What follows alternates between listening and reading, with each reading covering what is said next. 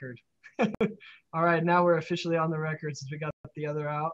We have two doctors with us here today on today's Healthcare Scene Blab. We have Dr. James Legan, better known as Jimmy Vanagan, and Ryan Gray, who has a medical podcast as well. So anyways, Ryan was just saying that before we went on the record that he did his first Blab a couple of days ago. So what are your thoughts on it versus podcasting versus other social media? Oh, it doesn't even compare to podcasting. It's just podcasting is a one-way street of communication, but Blab allowed me to jump on. I think I had 11 people on maybe at the most at one time, had all 4 seats filled, and maybe 40 or 50 people total that had come in to watch.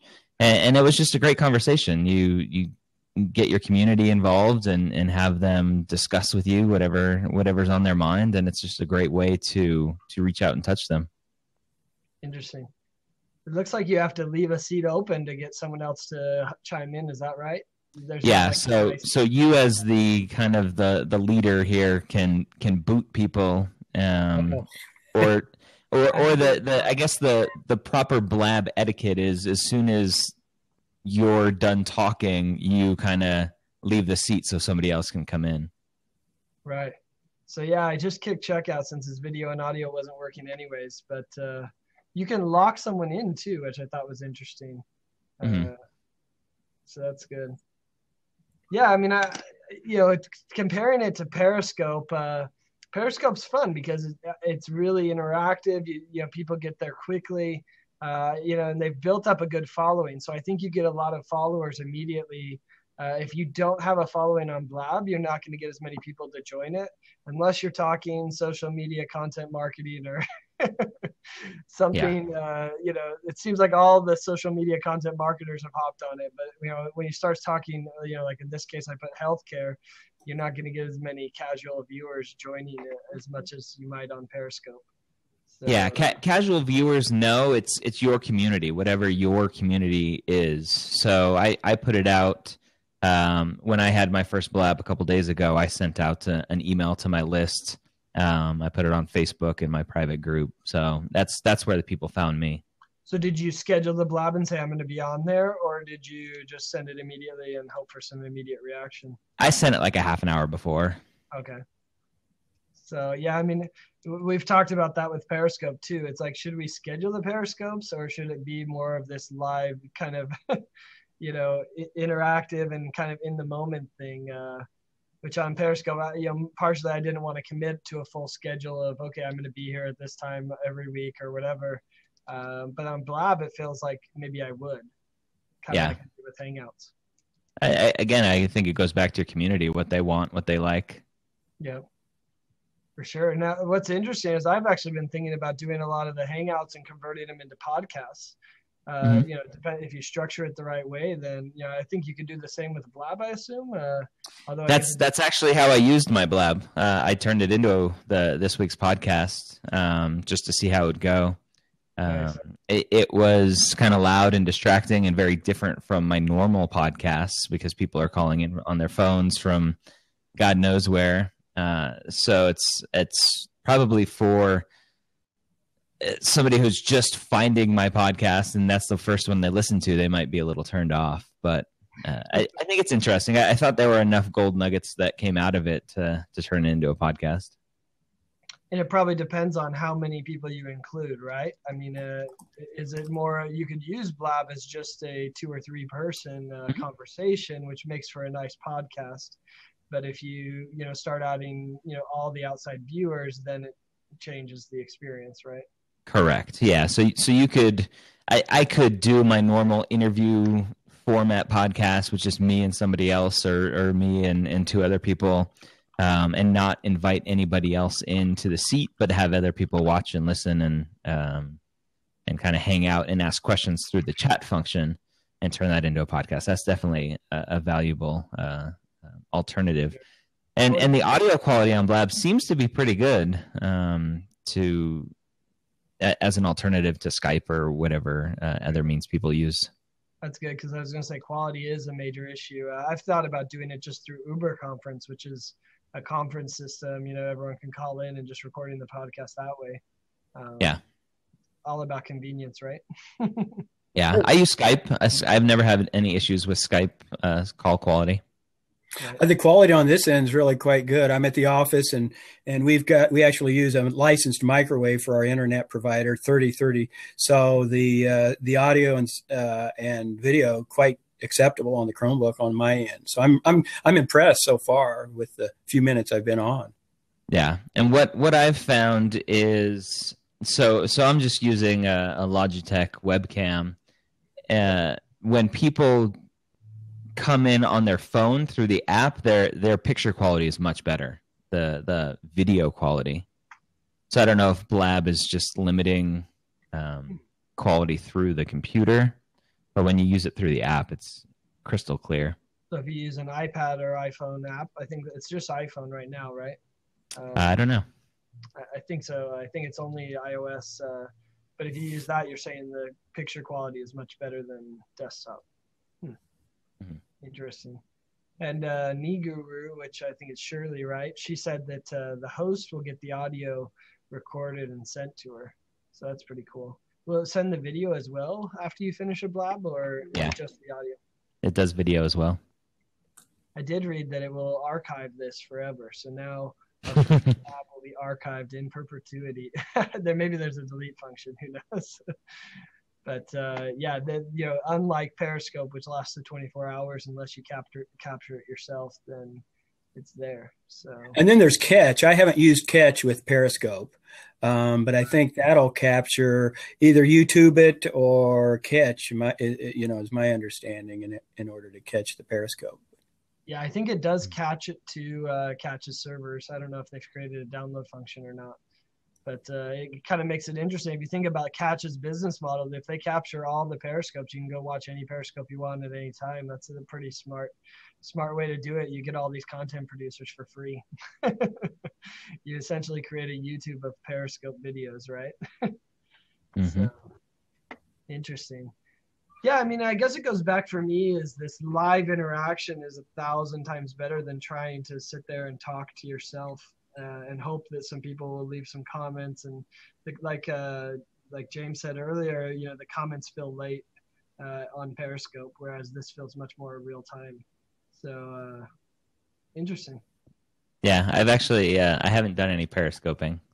Oh, really? Yeah. You got to get on it. Don't start; you'll be addicted. Well, why Periscope when I can Blab? I think this is better.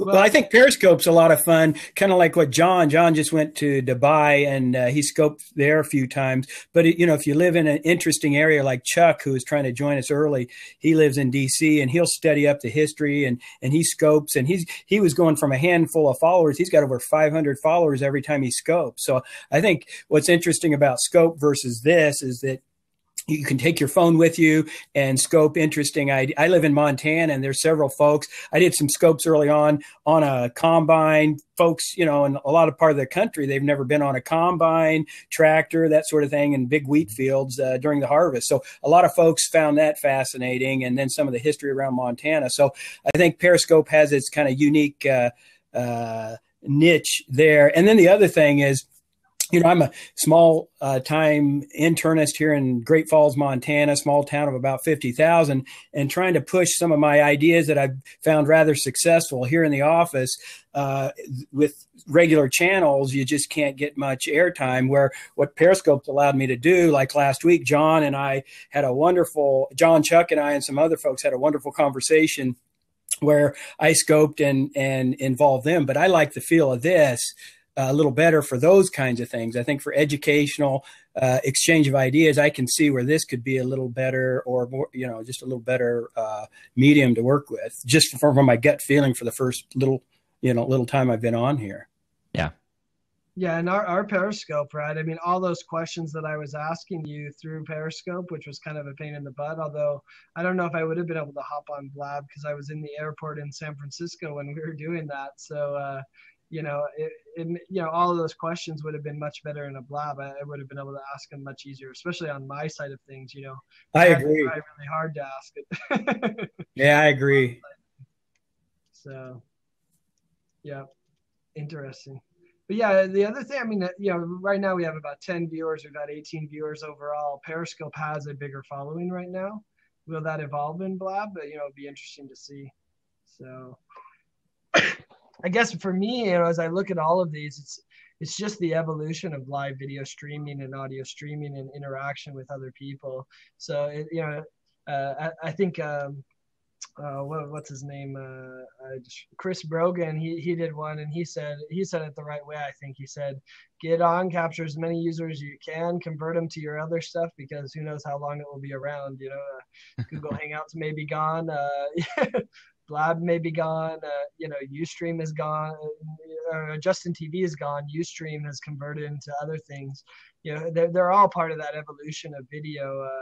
And so, I think we'll always have this opportunity, and people will want to connect with each other. People will want to share content. It's just going to, the form might change. It might not be called Blab. One day it will be called, Boob or something. Maybe not that. That's a porno version one, I guess. But, it'll just evolve. But the one thing about all social media is that we all want great information, and we all have this insatiable need to connect and share. So I think those are the core principles that will happen in every one of these platforms. Yeah, I agree. Yep, definitely. I kind of like a little bit of Civil War history, and I think a lot of it's like timing. And the conversation that between Sherman and Grant, whenever Grant went down below Vicksburg, right before the siege, Sherman had said to Grant, and reading Grant's memoirs, basically said, "Are you crazy? The enemy would love to have us in this position." And Grant said, "It's all about timing." And he knew the personalities of the two generals that he was going against when he went to go after Vicksburg. But I think in terms of what you were saying, John, in terms of social media, I think it's a lot about timing and hitting it right. And then, in 6 months from now, this may not be the appropriate forum to be on to do these kinds of things. But I think you're absolutely right about the timing. So let me ask you this. I mean, just so we actually at least do the title justice, how do you think this will be used in healthcare? James, you talked about, using it to share some of your ideas in your practice. What other ways do you think it will be used? I think, as Ryan indicated, I think with the following that, one can generate with social media, I'm a rather new, a bit of a newbie when it comes to social media. I didn't even start Twitter until about a year ago. And then I've got a 15 and a 12-year-old, and my 15-year-old thought I was crazy. And my perception of Twitter has, at the time when I started, I had really no idea what it was all about. But it's been a great forum for education. I think Twitter can be the backbone for these kind of new, evolving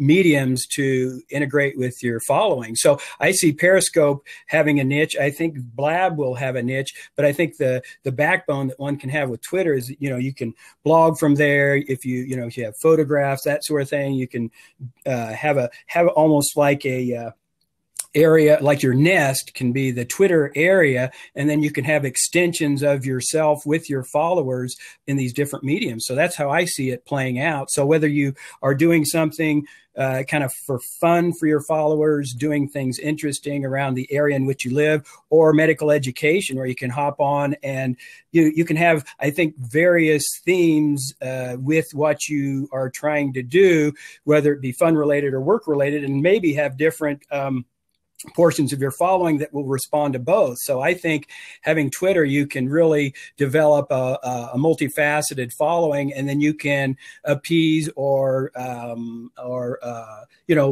connect with your different facets of who choose to follow you. It's how I see Blab and Periscope with Twitter, but that's my perception. So. Yeah, I mean, it's interesting to think that if it weren't for Twitter, Facebook, etc., a lot of these platforms wouldn't exist, because you'd hop on there and no one would know to join. So now that we have followings on Twitter, on Facebook, on social media, email lists, we have a simple way to invite them to join us. And so then it's actually interesting. If there wasn't that way, none of it would work. So I wonder how many have maybe tried this before, but it was pre-Twitter, pre-social media. So there wasn't because it's not fun to hop on something and then, this wouldn't be fun if you two didn't join, right? And I'm sitting here talking Yeah. to yourself. Absolutely. Depends on your personality. Well, then it becomes a straight podcast, right? Which is fine. You can enjoy that too. But, especially the spontaneous meetups that are happening so much on these, they wouldn't happen without that. So interesting that, my response to how is healthcare going to use it is I don't think it's any different than what people were doing on Google Plus Hangouts and what some people have been started doing on Periscope. I think it's going to be very similar. We're going to see live stream video from surgeries, operations. We're going to see medical education stuff all be streaming on here. All of those things that we saw on Google Plus Hangout. I mean, I remember when I saw literally live streamed at a conference, a doctor doing I think it was a hernia operation or something like that. And I mean, we were watching, I think it was with Google Glass as well, wearing it so we could watch the operation. I think there's, massive things that can be done with medical education. Let's see, there was a comment from M Diner. He said he's using it as an extension to their social media communication, primarily building credibility and trust with your audiences, with his audiences, which obviously that's a huge thing. That's kind of the other side. I mean, I think there's healthcare in general, and then the other side is how do you market healthcare products to doctors, hospitals, and build credibility that way. And I think these blabs could be a great way to do that. From a marketing perspective. And of course, this comes from the guy who organized the Health IT Marketing and PR conference. So I think it will be a major discussion at this next year's conference about what are these live video platforms and how can they be used in healthcare. Yeah. What do you think, Brian? Why even have a conference anymore? Everybody just jumps on Blab. Save the airfare. Save the carbon emissions from the airplanes. On Blab, you can't dance with the other person. And That's true. Yes. Plus, you have the side conversations and a few other things like that. But you're right. Actually, I think next week, let me look at my calendar, but Chuck and I, who had joined, and also Dr. Nick and Colin Hung from Stericycle, we're actually joining in on the first international medical conference being done on Google Plus Hangouts. So all of the sessions are done on Google Plus Hangouts, and we're doing a session. Looks like it's 9:30 on Thursday. So I'm sure we'll be tweeting out the link and everything. But like you said, why have a conference? We can just do it all online. It's organized by a guy out of Spain, which is interesting as well. We're going to be talking healthcare IT, and I think we're actually talking about patient engagement. So, some of this discussion will likely come up there as well. So. Yeah, it's huge. Yeah, send a link to that if you have one, just to the general that conference. I need to find. We've had so many emails with links planning the thing, as you can imagine, like any conference. Yeah. But I should put it on my events page as well. That'd be good. But it's definitely changing things, right? So.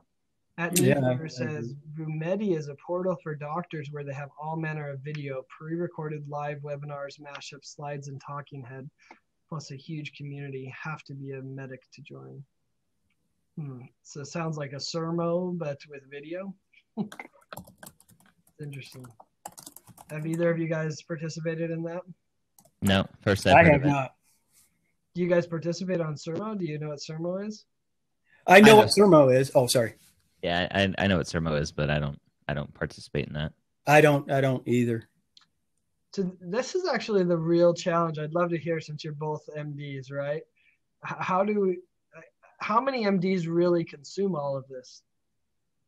Not many. How many participate in social media, and how many are so busy with their practice when they go home, all they want to do is have a glass of wine and spend time with their family or Yeah, and you're absolutely right. I think a few years ago, I wouldn't even think or even have time to do this. I'm at the point in my career where I'm kind of on the downhill phase. I got probably another 10 years left in me. But, I think what social media for me, and I think as time goes on, as there are more young physicians involved in social media, I think we'll see a higher percentage of folks over time, as we older folks tend to go out to pasture. But I think what social media has been just a bonus for me is really being able to connect, like you said, John, and being able to share things that have worked, that, you know, it's almost like I've been in a little laboratory here in a small town in Great Falls, and I've had to kind of piece together some things that, you know, after 3-4 years into this transition from the paper world to the electronic world, like I talked about last week, you know, I hear where we have problems with interoperability and patient engagement and all those kinds of things. But the truth of the matter is that in a small office practice, there are some really incredible applications out there that can make your life better. And then, and that's all I have wanted to do, really. And that's the reason I got involved with Twitter, is to share some of these things that work. And it's my way of, I feel it's my way of giving back to the profession. You know, it's one of those things that if I can help a few people along the way, that's good. So that's how I kind of see social media from my perspective in the. Yes, it's interesting. I talk to a lot of doctors, and I think that some of them, you know, so no doubt they're doing searches online and reading blogs and reading different, you know, content that's done. You know, they might listen to a podcast, they might watch a video if it's a topic they want, but they probably find it more often through Google than they do through anything else. And then they may subscribe from there to specific ones. But, you know, I don't think they're really exploring it. You know, you almost described it like charity work, you know, like, hey, I'm giving back to the profession, as opposed to, I need this for my professional development, I need this to be a doctor, you know, which is, you know, I wonder if that, like you said, with the younger doctors, will they start seeing it that way? I want to be able to run a successful practice, I need to do it, one, because I need to get new patients. So there's, you know, the marketing aspect of it. But the second one is, do I need that to be able to stay up on the latest happenings in medicine? And if I don't, will I miss out on those learnings? Whereas before, what would you do? Subscribe to the journals and things like that. Yes. And then Up to Date's a wonderful resource too. That's just been a godsend for, you know, staying up on things. Up to Date is one of those things that, I don't know if you guys have heard the term just-in-time learning.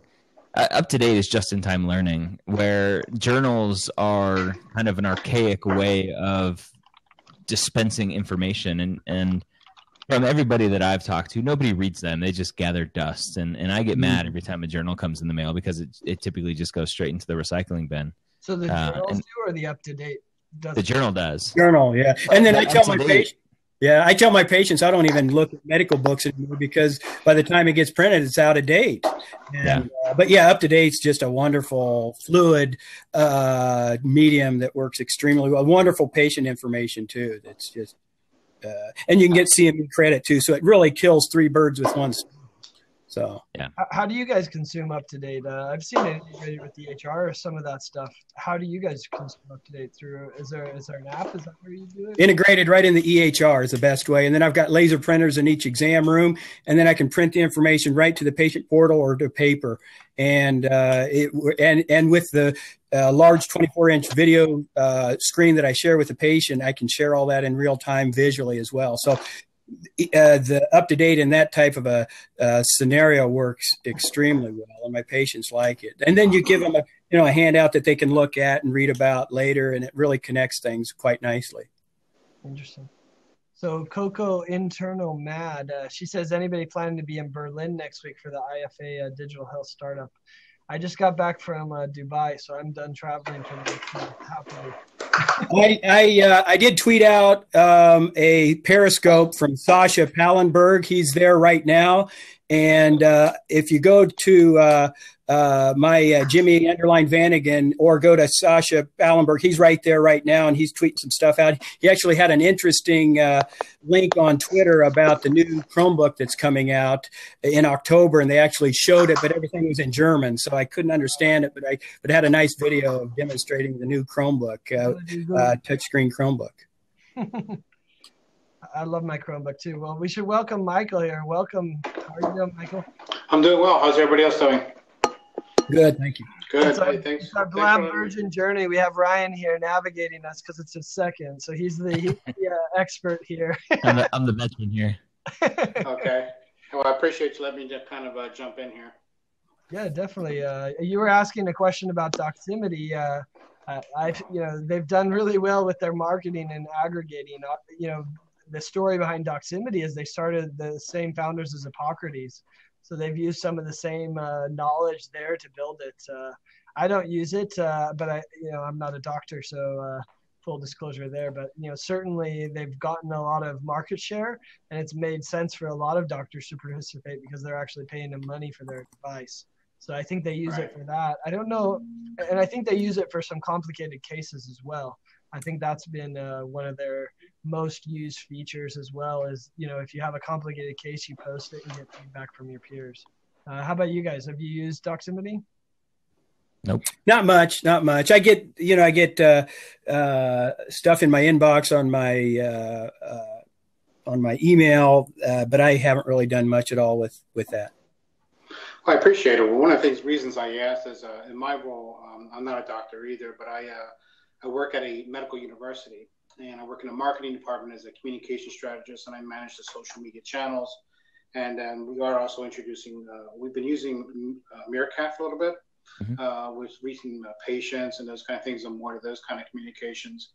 But Doximity is something really important we're trying to maybe push to our docs, because the U.S. News and World Report, Best Hospitals and Best Doctors, uses Doximity very heavily for that purpose. So our rankings could potentially go up in U.S. News and World Reports and Best Hospitals the more our physicians get involved in it. So I'm just kind of wondering how many other physicians are out there. Yeah, and I come from the standpoint of I wish U.S. News and World Reports would fall off a cliff and die, because it's such a waste.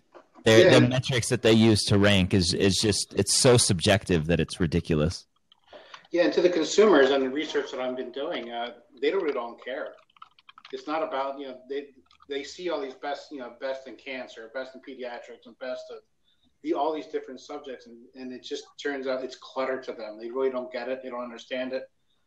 There's a few small percent that feel better when they're at a place that shows that they're number one in something, but it doesn't drive them to come to that place because of that. Yeah. That's interesting. I mean, why U.S. News or and World, all these reports put out these lists, right? To sell magazines. Yeah, it's all about selling magazines. Ironically, I helped host the HIT 99, but then I wasn't trying to sell magazines. I was just trying to help the community come together, and make sure it continued. But that was the complaint everyone told me. You're just trying to get views. It's like, well, that wasn't the goal, and that's not the type of viewers I want, really. But it turns out, that's the economics of it. But that's interesting that you're encouraging Doximity in order to sway the ratings for your organization. Yeah, it's not by my choice either. That's coming more from the C-suite. They like being number one in these different things, and they, as much as we try to talk to them from what the research actually shows that but it's hard to convince them when our way healthcare is going, and it's such a more competitive market, that the more their competitors are now boasting how they're number one in these different things. If we don't push the fact that we're number one in different things, we don't look at that's inviting. That's poor leadership. Sorry. Well, they're going to start. It's insecurity. They're going to start weighing you on your number of Facebook likes and Twitter followers. What's your clout score? What's your clout score, depending on to determine the quality of care that you provide? Yeah. And this conversation really leads back to, I think, a lot of the problems as I see it with meaningful use. I think we're doing things backwards. And I think and we talked a little bit about this last week, is if we can get some type, and some type of application where we can get really current, pertinent information that we can view with our patients at the same time. Right. Say you get all that right there with the visit or before the visit, the good things that occur with the discussion, the patient engagement, naturally flows downhill. And I think, unfortunately, I think sometimes we're trying to push the horse with the cart. I think we need to get the horse out front. And if we can really engage, I hate to use that term, engage, but if we can involve our patients in a different way, instead of being trying to put all this information down in a computer while we're with our patient and not spending the quality time with our patient, then we're doing, I think, everyone a disservice. So I think then if you're able to do that, to me, ratings are meaningless. It's really what happens at the encounter and what transpires, and the patient really has a choice in that matter. And if they decide not to do certain things you tell them, your ratings may come back terribly, but you're doing what you should be doing. So I think ratings don't necessarily reflect the quality of care or the quality that you provide with the patient. It depends on, patient mix, that sort of I'm really talking off the top of my head here, but stuff makes me angry. I hate all those the physician rating sites, the hospital rating sites, because here's the problem that I have with them. How does anyone know what kind of quality care that doctor's providing? The patients really don't know generally. Even a doctor going to another doctor, unless they're the same specialty, has almost no idea of how well that doctor's doing. And so what's the reality of all these physician rating sites? When they're rating the doctor, they're not rating them on what everyone really wants in a doctor, which is quality care, and they want to get better. They want to be treated, they want to be healthy, right? We don't know how to rate that. What we know how to rate is customer service. Did they treat me nicely? Were they kind? Did they have good bedside manner? Was the front desk fast? Did I have to wait a long time? So, all of these portals are just customer service rating portals, but many of the patients are too, I wanted to say stupid, but I could use the more appropriate term of uninformed. And they think rating must mean that they're a quality doctor. And so they get that perception, even though the reality is, okay, it's really about customer service. And many of them play into that, right? They're making a lot of money off of those rating sites because of that misperception. Yep. Yeah, the majority of patients, they focus on their peers. So as much as I try to tell the C-suite the same thing, that we can pound our chest and saying how wonderful we are every day, but it doesn't mean anything as much as our peers are, our patients telling their peers how wonderful we are. So the more we can build that relationship between the patients and the actual physicians is the best way to do that. And live streaming has the ability to do that. Yeah, and let's be honest, good customer service and bedside manner matters as well, right? But I think if you gave anyone the option, would you rather go to a hospital or doctor who had bad bedside manner but got you better? Or would you rather go to one that had good bedside manner and, didn't treat your issue? We'd all take the person with bad bedside manner, right? Right. Or would you rather go to a hospital where a physician has a high ranking, but their sister went to a different physician and had glowing remarks to say about that physician and is very healthy and wonderful things? They're going to go to where their sister told them to go to, regardless of what those high rankings are. Yeah. That's where the trust factor is. But you're right. I think, reaching out through video can change your perspective on it. In fact, it can change it for good and bad. If you do it the wrong way, you're right. Make you look like a cupcake organization that maybe you don't want to go to. So I guess you have to be careful. It's a double-edged sword. Mm-hmm. Interesting. Well, this is now, John. Quick question for you. I just tried tweeting out something, so that should show up on the Twitter account. Is that right? Tell a little bird. So when you do that, does that tweet out on the Twitter stream? Is that how that works? Do you know? Yeah. If you look at the left under the Tell a Little Bird, those are all of those tweets that have gone out are using that Tell a Little Bird. Oh, okay. I think, does it? Oh, it's only if we use that Tell a Little Bird. Okay. I thought maybe it was searching Twitter for the link and sucking in some other stuff. Because I just tweeted something out. Yeah, and I don't see it on my Twitter feed. Did you send it through? How did you send it? Maybe I didn't hit I might. I'll try it again here. Sorry to interrupt, but I was just trying to figure that out. No, it looks like you do have to use the Tell a Little Bird. It would be nice if we could put a hashtag here and it would include anything that the Tell a Little Bird said and anything that include that hashtag, like almost like a little Twitter stream. So you could assign a hashtag to the Blab and then see in real time what people are using on that hashtag. That would be pretty cool. Interesting. Send that suggestion. I'm tweeting into Blab. Yeah. There you go. That worked. Did that work? Okay. Excellent. Yep. For sure. Oh, there we go. Well, I think, it's going to be interesting to see how all this evolves, but still goes back to the core tenet of we all want education and we all want to connect and share with people. So I think we're going to see more and more of that in healthcare. I'm interested to see what, so was it Chuck that said, he wrote the post that said something about imagine if Periscope was used with the patient. Yes, he did write that. And someone said that on the screen up here. I don't know who. There was something about how docs, let me see if I can find it, how if they all could get together. Yeah. Wouldn't it, Coco Inner Nomad said earlier, wouldn't it be cool if specialists all over the world could collaborate on complicated cases without naming the patient to get a really specialized knowledge? That's what Chuck was saying in essence when he had that flat tire, right?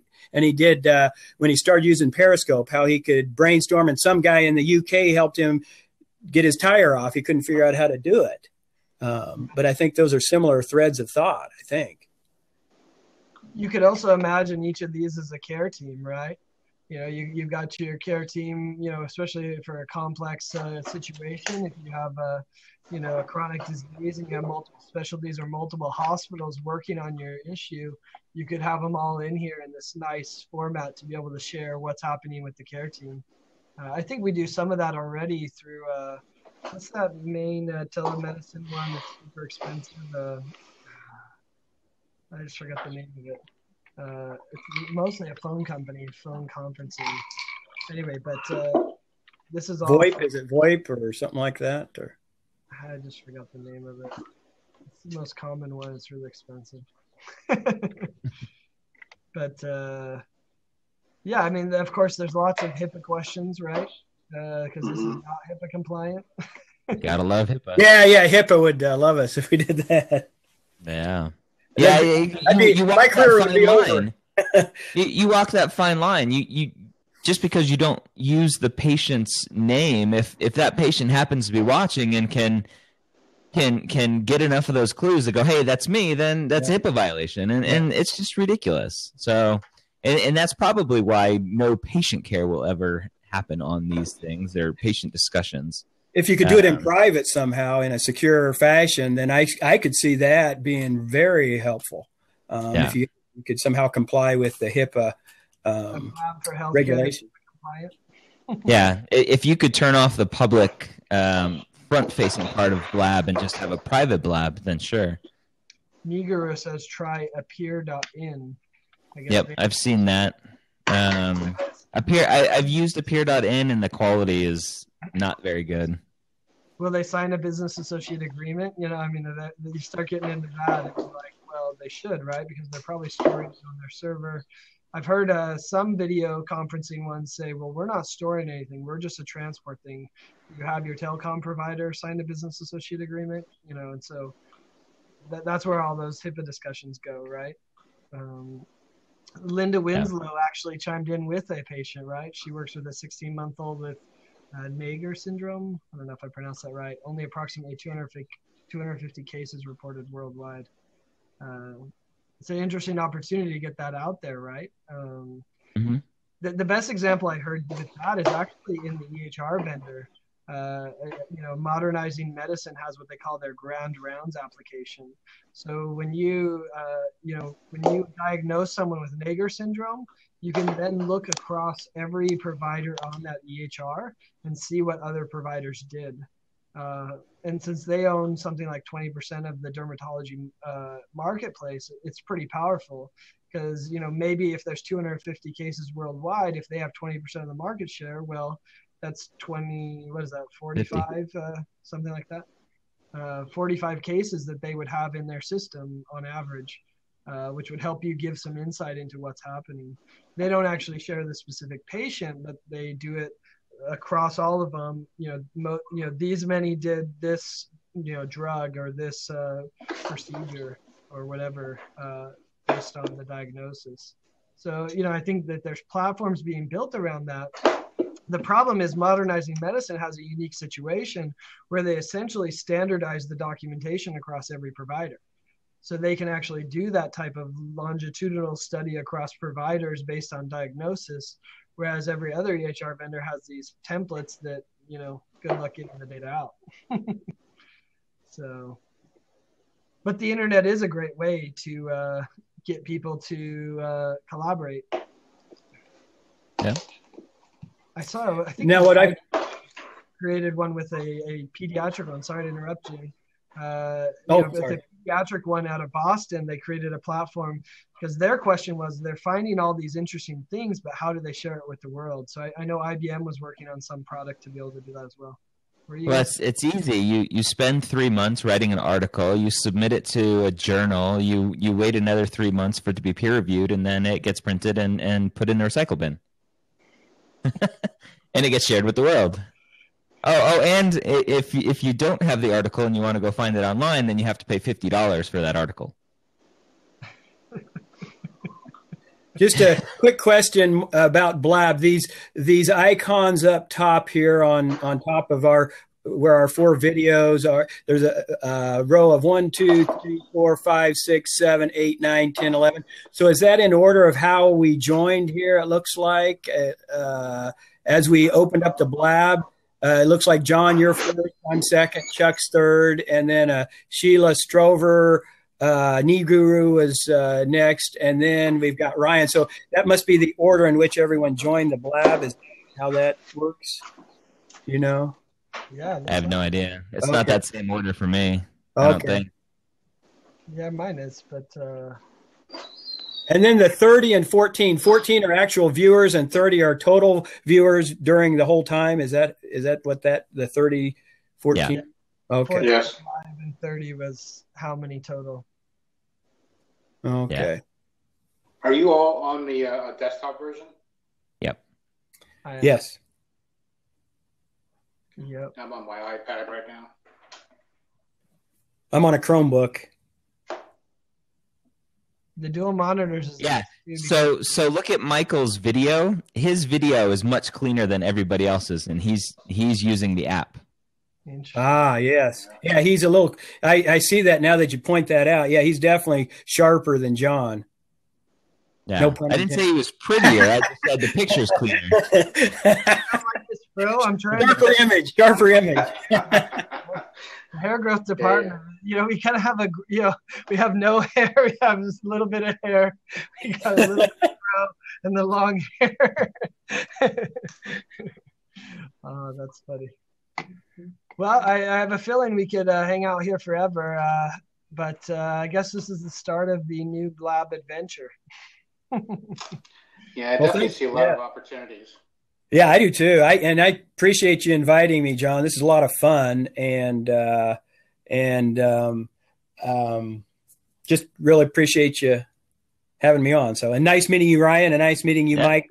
Yeah, same here, James. Thank you. I'm glad you didn't have patience, and to me, I will admit some of this is a bit selfish on my part because I actually submitted to HIMSS to do a presentation on the latest technologies like Periscope, Meerkat, Google Hangouts, et cetera, how they can be used in healthcare. So to me, exploring Blabs and seeing how that's doing could, assuming we get accepted, we'll see, the HIMSS process. You have to submit something, 9-10 months before the conference. It's going to be innovative in 9-10 months, which it feels like the research journal process. These won't be here by then. But I think we can. No, I think this has I think this has a real potential. I really do. I think it does have a. But we kept our submission generic enough that we can include things like Blab that didn't even exist when we submitted our proposal. That's funny. They accept it. But then also the HITMC marketing conference. So I do healthitmarketingconference.com as my conference, and we're growing into the hospital space as well, and how do hospitals market. So I'm glad, Michael, you joined, because I need more of that perspective. We mostly did it, how do we market to doctors and hospitals, but now we're doing how do you market to patients and build that trust. I mean, there's certainly some overlap when it comes to content marketing, social media marketing, but definitely appreciate your insights. I'm interested to learn more about the hospital side, the B2C, if you will, right, as well. Blab's powerful. Yeah, we're, like I said, any of you guys use a Meerkat? I have not. No. I've watched. Yeah, that's getting very popular. I've used it. I used it a couple of times at our hospital. Where we did a couple of things. We have a lot of things scheduled right now, from interviewing some of our cancer physicians, our cancer surgeons. We have a level 1 trauma center, so we interview some of those, and we're going to interview the helicopter pilots and the medics, and show them around, give tours, and answer questions from the public. Our simulation lab for the teaching part of our hospital. So we have a lot of things planned, and we plan to use that. And I think there's some opportunities with Blab where Meerkat is very good one-to-one, and you get very good engagement from multiple people, but allowing individuals to kind of jump in on camera and do some questions. Again, if we can get around the HIPAA thing, but I think there's some great opportunities. So, John, if you have any questions, I can be glad to share. And yeah, I'd love to hear it. If you can tweet me when you do some of the stuff. I'd love to see, some of what you're creating. That's great. I know, Jimmy, I think it was you that interviewed the patient, right? Yeah, I did. I interviewed. We had her sign the form and do everything by the book. And she's what was so unique about her situation was that she's not only a patient of mine, but a nurse. And she also ran a very busy physician office in her past. So I was able to get some really great insight on how she views what I'm doing in the office with some simple tools that I've been able to work out. And that was just I think a good use of Periscope. And then John and Chuck and actually David Grayson, guy from New Zealand. He's a doc. He's an ENT doc from New Zealand, all the way from, I can't remember. I don't remember the city, but he actually asked me on a tweet if I would interview a patient, and I really didn't want to parade a bunch of patients out in public, but he gave me the courage to ask this one patient. I thought it went over quite well. So I thought she was able to convey some really good insight on some things. So I see that type of thing in social media. If you can get folks to comment who otherwise it would be difficult to get those kinds of sentiments and thoughts out there in the public forum. And that worked quite well in a Periscope fashion. And the questions, I was able to ask her questions in real time from people from all over the world. And this type of forum might have worked a little bit better, but it worked. And I think then I was able to save that to YouTube. So what's nice about Periscope is, I'm basically a computer phobe. That's why I like my phone book. It's dummy proof. That's what I like about Periscope. It's easy to do, and then it's easy to save to a YouTube. And I think Blab has the same simplicity, for computer phobe docs like me. I think it's something that easy to start up. I mean, John just had me going here in just a matter of a few seconds. We had 3 or 4 attempts, but then we were in, so it worked quite easy. That was all user error on my part getting it started. So there was also an issue. The first Tell a Little Bird sent an undefined link. In fact, it did it both times for me. I don't know why, but after the first time, it sent the proper link. So yeah, good old things. It's interesting, the discussion. Julie Moss asked, can you do your screen sharing capability? And Niguru says that you're not allowed, not integrated, but you can do something like Minicam to do it. Yeah, that's easy. You can move your camera, right? Definitely. Use your webcam with multiple programs at once. Add graphics to your webcam video. That's what Minicam does. That's interesting. Of course, it's still early days for this, and I think the other good part about Blab is it's going to push Google Hangout to do a lot more with what they're doing, because if they don't, they'll just get left behind. I won't be surprised if we have the tile layout coming to Google Hangouts very soon, and we have the applause button coming to Hangouts. Oh, yeah. You can thank Periscope. Is Linda Winslow still on? I see her chatting. Is Linda Winslow still on here? If she is, you wouldn't mind chatting in there? Actually, that's where I'm working, where you're talking. Yes. Hello, Linda. How are you? Sorry, I didn't mean to interrupt you guys, but I saw her. She was talking about Hershey Medical, and that's actually the hospital I work at. I saw her talking in there. Yeah. I did a rotation at York Hospital back when I was a medical student. As third and fourth year medical students, we were able to do rotations. And I went up to Hershey one day to go to the chocolate factory, and it was closed. I couldn't believe it. Yeah, since I don't know how long ago that was, they built a chocolate world. Is that right? No, this was back in 88, 89, I think. So it's been a few years ago. They have a chocolate world everywhere now. There's Hershey's Chocolate World here in Vegas. We saw one in Dubai. We actually took a picture. It's all over.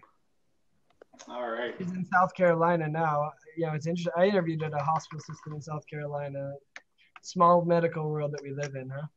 Yeah, it really is. It really is. And there was this conference. I don't know, John, if you saw the Mayo in Oz conference down in Brisbane, Australia. Uh-huh. Well, what was just fascinating, I've met a gal on Twitter that lives near Boston, Massachusetts, and she knew one of the presenters, and we were all, I tweeted with this guy from Australia.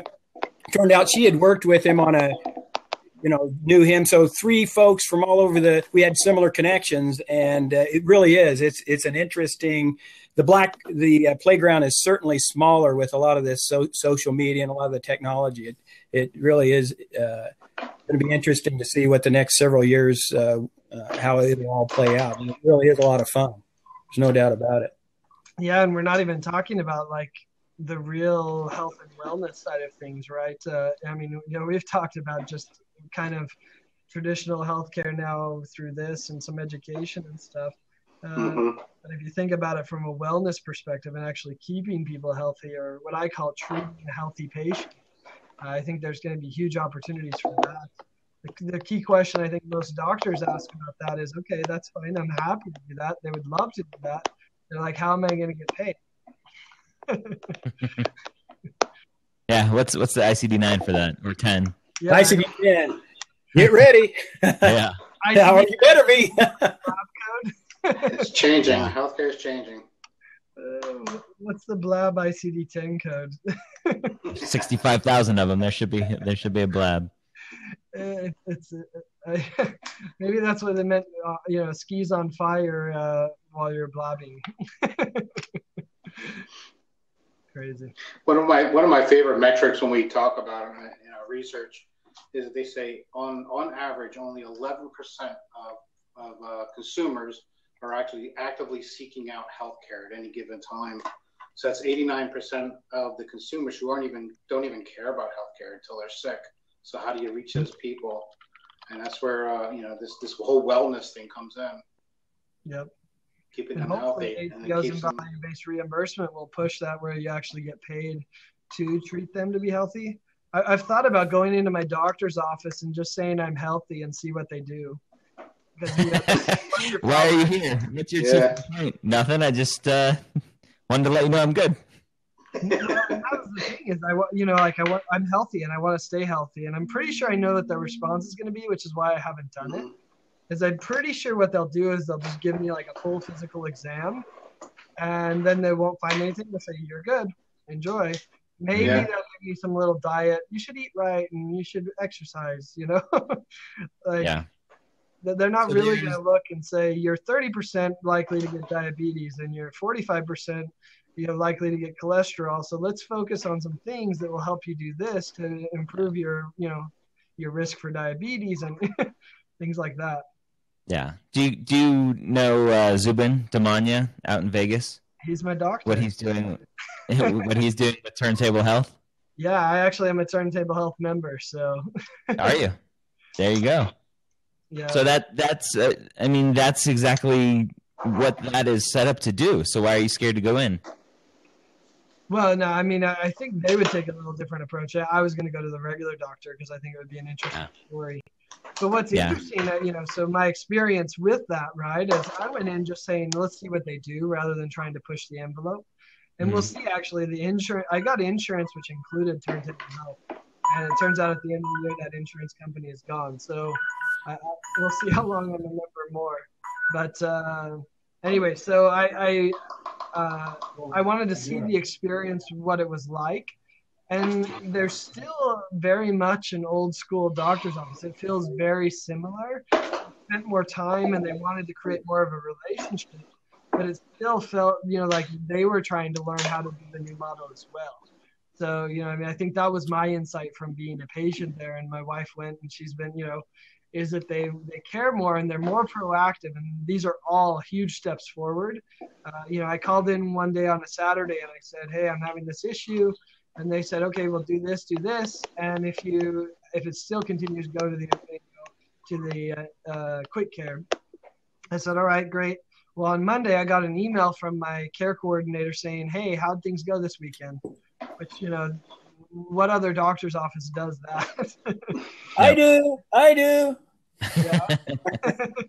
The patient portal is fantastic. And if you can integrate that in with your electronic record, well, the health CRM patient portal, but I think you're hitting the nail on the head, John. I think to me, the whole idea of a paper chart, the old time 15-minute, half an hour visit. It's all concrete, hard, solid in your thinking. And what you're describing is now we live in a time in which all this is fluid. So the electronic record flows between my patient's iPad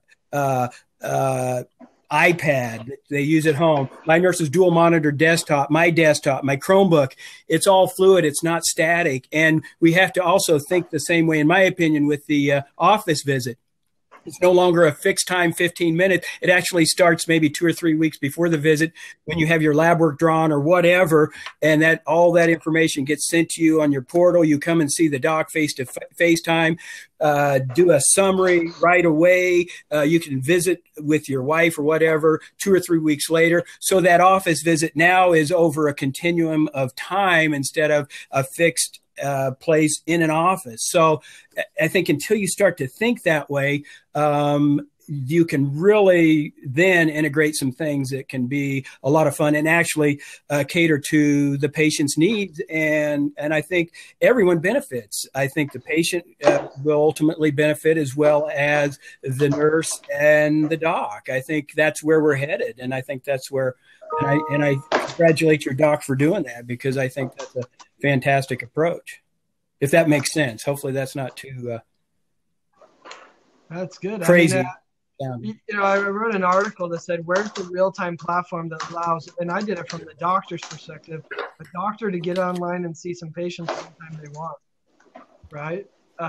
Which you could do it from the patient's perspective as well, that said, I'm a patient, I want to see a doctor. Why can't I just go to a platform and then they provide me a doctor that sees me and I can, be seen quickly. And if we created that, I argued that for the doctors, it might actually be a real benefit, because I think many doctors are afraid of this, saying, oh, you're going to take away my office visits. Well, right now in the doctor's office, we do all sorts of scheduling nightmares, like double booking appointments and doing 15 minutes versus 30 minutes. And then we, what happens when they don't show now, that's why they do all these double booking scenarios, so that you can have a day of 15 patients. Well, some days you end up seeing 20 because they all show, and some days you hit 15, but you're often not working right. Well, imagine now, instead of doing no shows, when someone doesn't show up, you still have the choice. If someone doesn't show up, you can take a break, right? If revenue's I agree. I think telemedicine has its place. I really do. And for me, I wouldn't want to start. What if instead of going doing nothing, you went to the platform and said, okay, I'm going to fill my no-show because I want to make my money, and just go on telemedicine? That's powerful. Sorry to interrupt, Jimmy. No, I thought you were done. There's a little bit of a lag, and I apologize. I thought you were done, and I'm still getting used to this, so I jumped right in. Just a little bit of a lag, and I apologize. But the way I see, and I'd like to integrate telemedicine sometime in the next maybe 6 to 12 months. I'm in a rural state, and not a lot of folks in this state, only about 1 million, and we're the 4th largest state. So, if we've got a snowstorm in the middle of January and I've got an established patient that needs to be seen and they can't come down here, I think telemedicine will work wonderfully. The problem is, you got to have the you got to have the bandwidth, and you got to have the bandwidth on their end. Problem with Montana, a lot of folks may not be able to have that option because they just don't have the ability to do video in a way. So that's something that I'll have to tease out and work on over time in terms of how much of a reality can that really be in the next several years because of the infrastructure here in Montana. And are you going to get paid for that? That's the other issue is, a reimbursement and all that. Those are things I'm going to have to look at. But I think Montana would be an ideal state for telemedicine for a doc like me. It wouldn't be taking new patients off the street, but my established, complex, difficult patients that had a difficult time getting in to see me, I think would work wonderfully well. I really do. Yep. And there's so many situations like that, whether it's the rural environment and there is no expertise, or you already have an existing relationship. I remember the doctor from Kansas who's in this small town, and she's like, I don't have patients. She said, I have neighbors and friends that come and see me. So it's like, my relationship with them and how I treat them and what we share and what we know is very different. You know, when you go back to records retention, she's like, of course I want to keep the records of my friends. 30 years from now, they're still going to be my friends and they're going to be my neighbors, and I better treat them appropriately and know their history. So I think it's a different world, right? So, I guess I better get back to the work of the day. I don't know what you guys have, but I love it. An impromptu blab. Who knows even how long? I mean, this, we didn't even set a clock on it. It'll be interesting to see how long it's been. But thanks. Been going a while. Yeah, exactly. But I'm sure we'll do it again. And thanks to James, Ryan, and Michael for joining me, and even Chuck. He got in a little bit at the beginning. So thanks, and we'll definitely do it again.